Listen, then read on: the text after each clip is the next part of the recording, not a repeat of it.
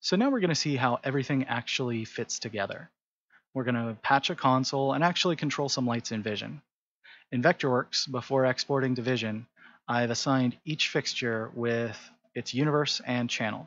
Additionally, I gave it a unit number, which is a name to be able to keep track of which fixture is which. Functionally, it's pretty much irrelevant. All of that gets exported to Vision and loaded up, and all of that patch information comes with. Now we're ready to actually patch the console.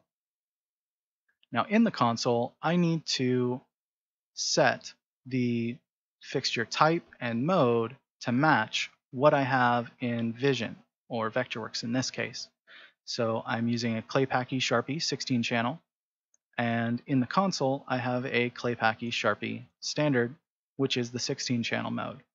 Patching is slightly different in each console, and this is just an example. It's important that those fixture modes and fixture types match along with the universe and channel, otherwise things won't work right.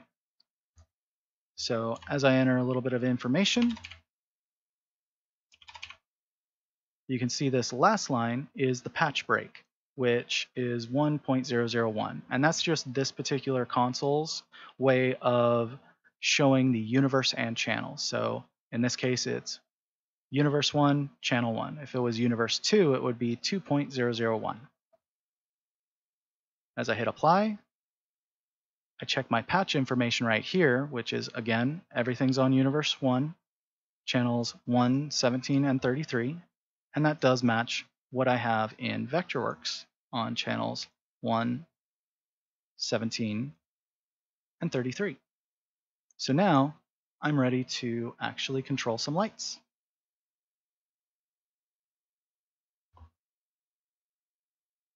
Now, the fixture profile comes into play when you're actually controlling the lights.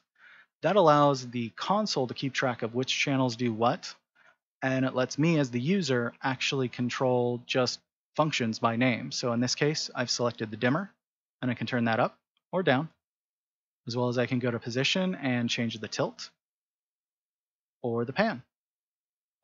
Additionally, I can actually control multiple lights at the same time. Again, I'm not having to track all the different channels of all the different fixtures I'm using all at once.